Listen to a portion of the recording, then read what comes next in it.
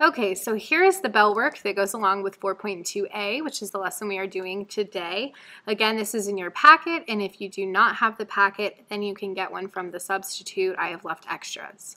So you are supposed to use the figure to identify the following. I want you to find all pairs of alternate interior angles. You can use your notes from 4.1 if you need to, and also find all pairs of corresponding angles. So pause the video, do that now, and then you can check with me in a second.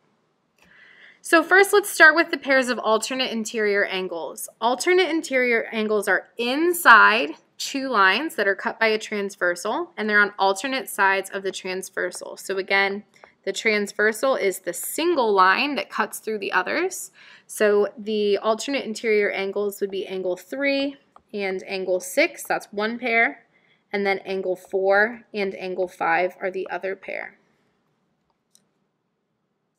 Then we can do corresponding angles. Corresponding angles are in the same position on two separate intersections. So I could say angle 3 and angle 7. I could also do angle 1 and angle 5, angle 2 and angle 6, and angle 4 and angle 8. So again, we have to get more comfortable with these angle relationships because we are going to be seeing them the rest of this unit. So we are doing 4.2, which is called Parallel Lines and Transversals Theorems, and the objective is I can identify angle relationships in parallel lines cut by a transversal. So we are going to start with this little exploration, and this is similar to what we were doing in 4.1. It says, in the figure to the right, which angles do we know are congruent to one another? So we need to think about some background knowledge on what types of angles are congruent in general. And there is one type of angles called vertical angles that we have studied before that are always congruent to each other. So anytime you have two angles that are vertical, they're on the opposite side of the same intersection, and they're composed of the same lines, they are going to be congruent to one another. So as I look at this diagram, I notice that angle 1 and 3 are congruent because they're vertical angles. So I can write that out. By that same logic, angle 2 and angle 4 would be congruent. So we can say angle 2 is congruent to angle 4. Okay, so we can do the same thing even on that other intersection. Angle 5 is congruent to angle 7. And then lastly, angle 6 is congruent to angle 8. Now, as we look at this, there's one additional question. It says, which other angle could be congruent based on the picture? Okay, so as we're looking, here's what I'm noticing. I have an acute angle and an acute angle, 1 and 3.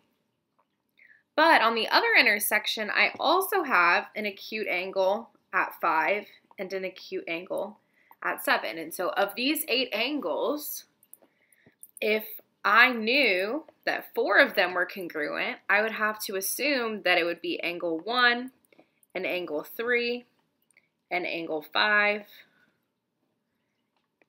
and angle 7. They could be congruent because they're all acute versus all of our obtuse angles. So angle 4 and angle 2 and angle 6 and angle 8. Again, if there were more congruent angles, those would be the ones that would have to be congruent, and we can just do that off of them being acute or obtuse. But what's cool about today is that's what we're going to be talking about. When you have two lines that are parallel, which may not have been super apparent in this example, although with those two triangles we have parallel lines, but when I have parallel lines cut by a transversal, which is what this third line is, we actually do end up with a lot of different congruent angles, okay? And so that's what we're going to be talking about today as we define some of these really important properties in this unit. We're talking about if two parallel lines are cut by a transversal, what happens? And so we've seen these angle relationships before: corresponding angles, alternate interior angles, alternate exterior angles, and consecutive interior angles. But if you have those angles on parallel lines cut by a transversal, then what happens? And so that's what we're talking about today with our all of these theorems. So again, this situation is going to apply to every single theorem, and you'll notice these theorems are in that if-then format. So we were talking about logic notation last unit. If something happens, then something happens. So that's how we're formatting these theorems. Again, just like that logic stuff we did, they're all conditional statements. And we can go through and we can kind of identify some of these really important theorems for this unit. So first off, we have the corresponding angles theorem. Okay, that's our first theorem that we're going to see, the corresponding angles theorem, which says, again, start with the highlighted section, if two parallel lines are cut by a transversal, then the pairs of corresponding angles are congruent. So this is our first kind of universal truth we have when parallel lines are cut by a transversal. So again, let's go to our picture down here. I have two parallel lines, and I know that because they have those little triangles on them. And so we are told, now that we know I have parallel lines cut by this transversal, all corresponding angles are congruent. So some examples of that would be like 2 and 6. Since we have parallel lines cut by a transversal, that means that those corresponding angles are congruent to each other. Okay, another example on this specific picture would be angle 1 being congruent to angle 5. So anytime we have that situation, parallel lines cut by a transversal, corresponding angles are going to match up and be congruent to each other. Now we can do the same thing with alternate interior angles theorem. So again, we start with the highlighted section. If two parallel lines are cut by a transversal, then the pairs of alternate interior angles are congruent.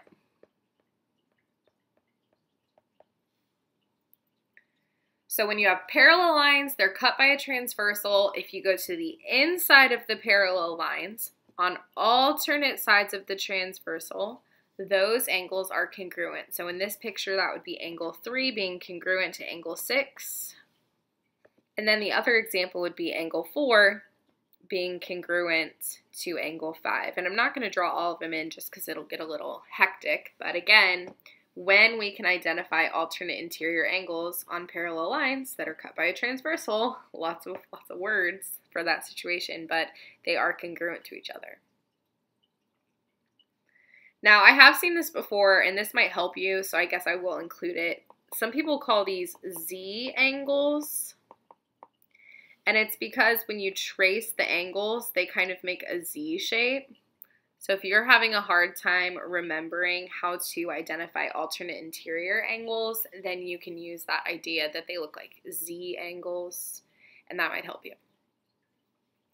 Okay, next we're going to talk about alternate exterior angles. So alternate exterior angles theorem says if two parallel lines are cut by a transversal, then the pairs of alternate exterior angles are congruent.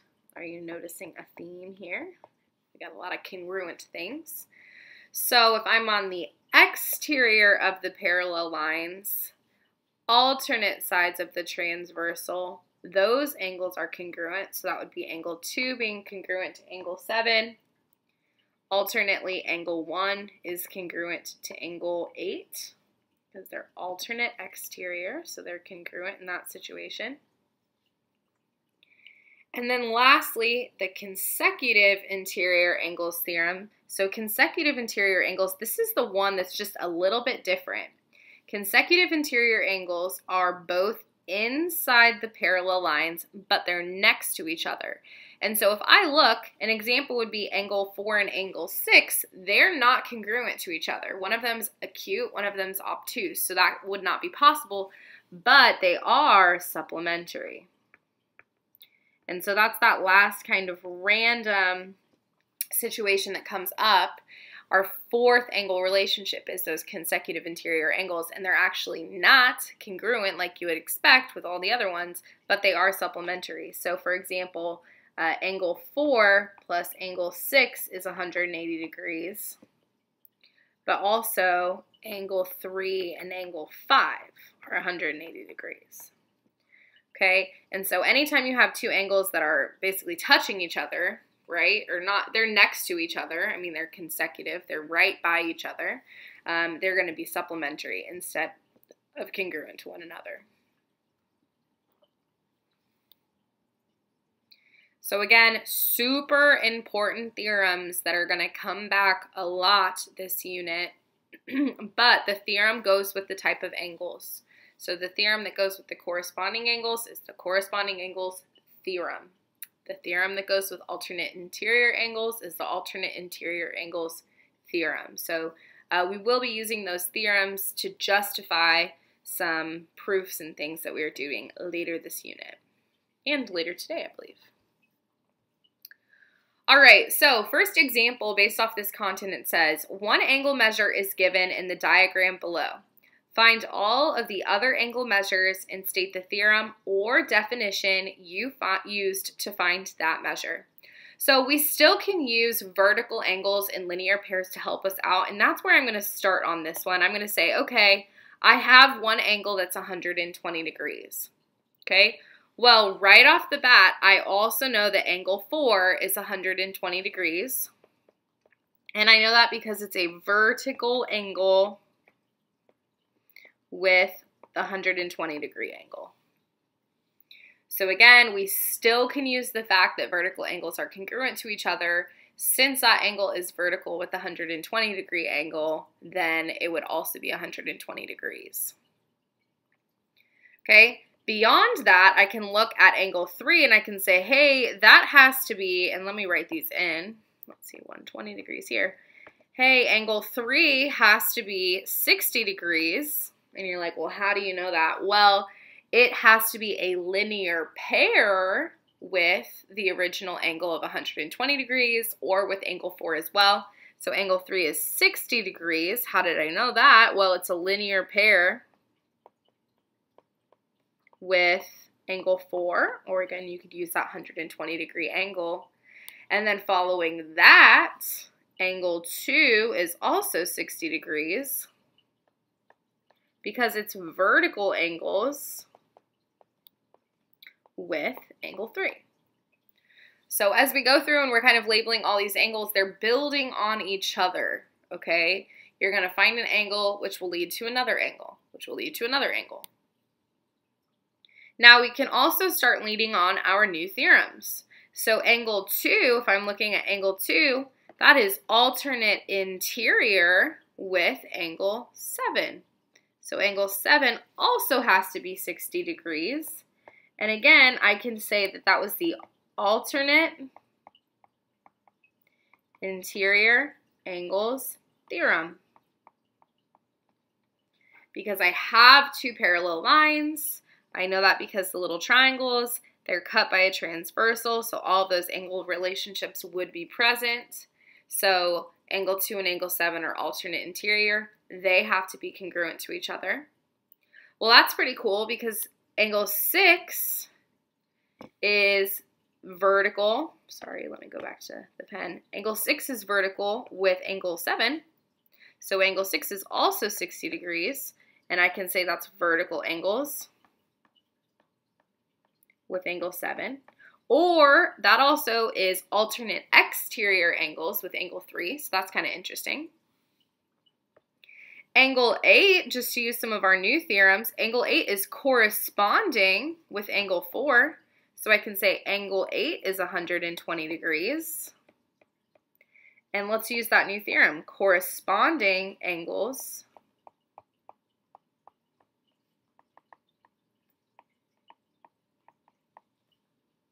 theorem. And then through any of those different theorems, I could say that angle 5 is also 120 degrees.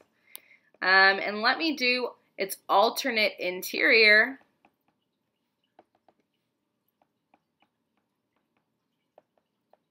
angles. And again, it was alternate interior angles with angle 4. Right? So we have some different angles going on. We also mentioned the theorems. You could also go through, if you didn't want to do the theorem, and say what the alternate interior angle was. So like angle 5 goes with angle 4, and that's maybe what I should have done on this. But also using those theorems is really good. There we go. All right, so again, we're really just exploring those angle relationships. How are things related? Stuff like that. All right, this is similar to what you're going to see on your homework. So it says, using properties of parallel lines, solve the following. Find the value of x. Okay, so first off, we are going to find two different things in this situation. Okay, first off, I want to find x, but I can't do that yet. Okay, and the reason why is I don't have enough information. So what this kind of problem did also was it gave me what I'm going to call a helper angle. So what we're actually going to do is we're going to find the red angle first, then we're going to use that to find x. Okay, so here's where I'm going to start. I'm going to say I want to find the measure of angle 4. What do I know about angle 4? Well, if you look at it, it looks like angle 4 is vertical with a 115-degree angle. So that's what I'm going to say. I'm going to say measure of angle 4 equals 115 degrees. Okay, that has to be true. But I'm also going to justify it because that's what we're practicing. So it's vertical angles with 115 degrees. Okay, again, vertical angles we know from before are congruent with one another. So this is a 115-degree angle. Now, how does that angle relate to x? How does that angle relate to x? Well, it looks to me like angle 4 and the angle x plus 5, degrees are consecutive interior angles. And based on the consecutive interior angles theorem, that means they have to be supplementary. That's what that theorem tells us. So I would be totally justified if I said, okay, well then 115 plus x plus 5 has to be 180 degrees. Because those two angles have to add up to 180 degrees because they're supplementary. That's what the theorem tells me. And so then, and this little degree sign doesn't need to be here, but then we can go through and we're just solving an equation like normal. So kind of all year we've been setting up an equation that has to be true and then solving that. That's what's going on here as well. So I have like terms, 115 and 5. So that would be x plus 120 equals 180 degrees. And then I could subtract 120 from both sides to get the value of x. X equals 60 degrees, or just 60 because it's an x value. And again, I always put degrees on there accidentally like a goof. But that would be that x value. All right, so same idea on this one. We're given kind of that red colored angle to help us out. We got to find that one. Then we can go from there. So I'm going to look at that and I'm going to say, okay, well, how can I find the measure of angle 1? First things first, I notice, what am I noticing? Well, the measure of angle 1, I'm not sure what it is right now, but angle 1 and 136-degree angle are a linear pair. That's what I noticed. They're a linear pair. And a linear pair is supplementary. Okay, so we're bringing that's previous knowledge that we've seen before. So I can do 180 minus 136 to get the measure of angle 1. So if I did that, I would get a 44-degree angle for the measure of angle 1. Okay, so we can write that down. Again, that is previous knowledge we've seen before, but that is going to help us with our additional angle. Then I want to think, what is my relationship between angle 1 and 7x plus 9? Okay, and we're going to define that. So angle 1 and that angle 7x plus 9 degrees, whatever, are alternate exterior angles. They're both outside parallel lines on opposite sides of the transversal. So that means, based off the alternate exterior angles theorem, that they would have to be congruent to each other. So again, we're saying, well, what is the relationship between all these angles? How can we turn that into an equation that we can solve? So as I look at this, since angle 1, which is a 44-degree angle, is alternate exterior with that 7x plus 9 angle, we can set them equal to each other. 7x plus 9 has to equal 44. Why? Because the theorem tells me that those angles are congruent. And then we can use that information to solve for x. So I can subtract 9 from both sides. I get that 7x equals 35. And I can divide both sides by 7 to get that x equals 5. So again, anytime we're setting up an equation and solving for x, our goal is to find something that has to be true, turn that information into equation, and then solve. So again, on both of these, we were just solving for x, but it takes a second, right? We're using those angle relationships. And here's the other thing, okay? If you are like, where are these angle relationships coming from? Your alternate, kind of more elementary, basic approach, I would just go through and I'd label every single angle. Okay, so that'd be your other option. You could say, I know this is 115, so this has to be 65. So this has to be 65. So this has to be 65. So this has to be 65. That'd be your other way of doing it, you know, and go through, just label every single angle, and then you could use that to find x as well. But the whole point of this lesson is to practice those theorems. So again, that's kind of worst case scenario. I have no idea what these theorems are doing, but you can find all the angles, and then you could use that to find your x value as well. Okay, so again, that would be like not what you want, but if that's going to get you to the answer, then that might be a good way to check, or might be kind of a good backup plan. All right, one more page. So it says, given the measure of angle 1 equaling 105 degrees, find all the angle measures. So actually, this is a good example, kind of what I was talking about.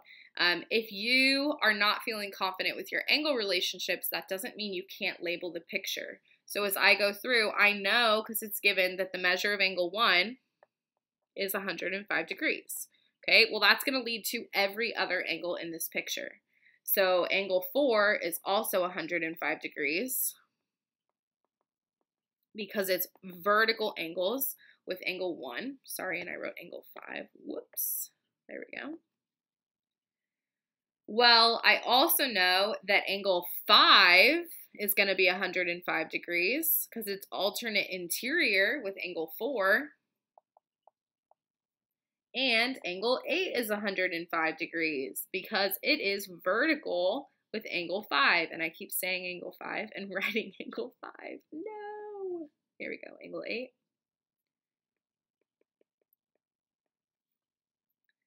So that's kind of what I'm talking about. You can go through and you can end up kind of labeling every angle. Now I could do that with the other one. So angle 3, measure of angle 3. Well, how is that related to angle 1? It's not going to be 105 degrees, or we are going to have way more than 360 degrees around this intersection. But it is supplementary. It's a linear pair with angle 1. So I can say, okay, well, that means that has to be 75. Well, what else has to be 75? Literally every other angle that I haven't labeled yet. So measure of angle 3 would be 75 degrees. Measure of angle 2 would be 75 degrees. Measure of angle 6 would be 75 degrees, and measure of angle 7 would be 75 degrees. Okay, so you'll see as we go through, we can kind of label a lot of these angles. Once you find one, a lot of the other ones kind of follow along with that. And then number 6, that's what we're going to do before we do that last proof. So it says, use the figure to find the measure of angle 1, the measure of angle 2, and the measure of angle 3, justifying each measure. Okay, so there's a couple things we can do here. I'm actually going to start going backwards because I think it's easier on this example. So I'll write all these in: measure of angle 1, measure of angle 2, measure of angle 3. We're also going to practice justifying, but I'm going to start with angle 3, and here's why. Okay, as I look, I actually have 3 parallel lines. What the heck? There's a bunch. But if you have a third parallel line, you still are going to have all those angle relationships. You're just going to have third intersection, so even more things we know. But I can look at angle 3 and I can say, okay, well, that is consecutive interior with the 133 degree angle. So the measure of angle 3 has to be 47 degrees because of that relationship. It's consecutive interior with 133 degree angle. Now, if I know that that angle is 47 degrees, that is a linear pair with angle 2. Okay, that's also alternate interior with that 133 degree angle. So we can conclude that that other angle, measure of angle 2, is 133 degrees. And again, I actually know that two ways. It's a linear pair with angle 3, or it's alternate interior with the 133 degree angle.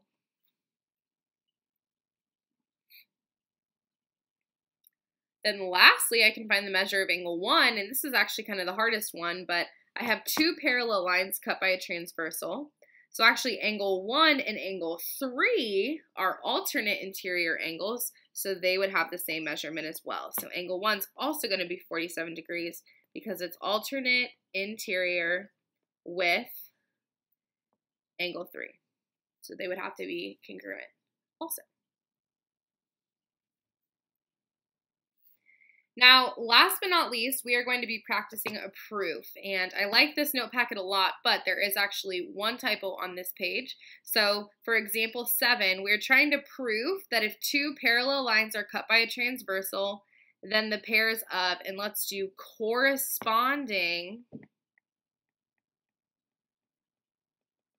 angles are congruent. Okay, so again, cross out alternate interior angles. That's actually not what we're going to be proving. We are going to be proving that corresponding angles are congruent. Okay, so here's what we're given. Again, just like we did with algebraic proofs, you're given something. That's where you start. So we're given that we have two parallel lines. P is parallel to Q.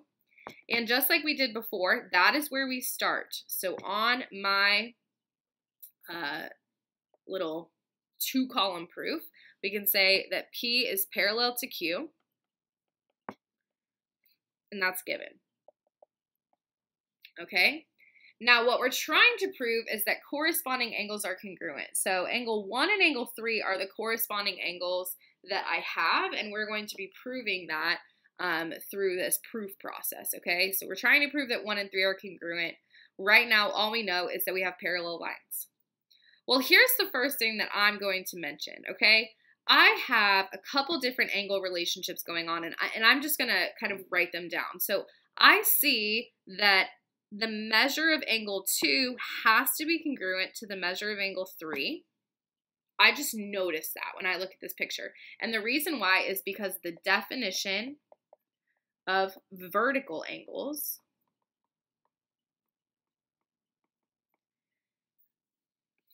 and this is one of those, sometimes proofs you can do in a couple orders. So you'll see the answer key actually has these middle two steps flipped, but it can go either way. So I know that angle 2 and angle 3 have to be congruent because they're vertical angles, and I'm bringing that into this problem, right? So I knew that before.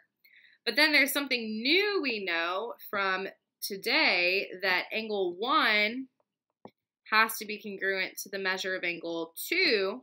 And the reason I know that is the alternate interior angles theorem. So anytime you have parallel lines cut by a transversal, those alternate interior angles have to be congruent because the theorem tells me so. And then what's cool now is we can look at this and say, okay, wait a sec, do you see how I have two different things that have to be congruent to the measure of angle 2? Do you see that? I have two different things that have to be congruent to the measure of angle 2.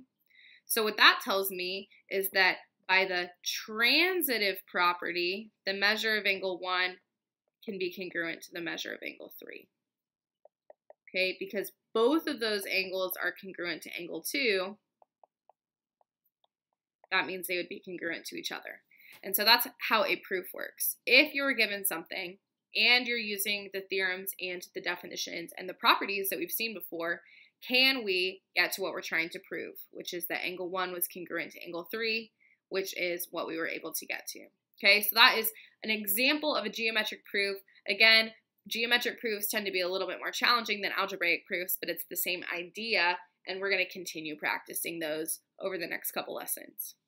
All right, guys, thank you. Please be good for the sub, and I will see you next time.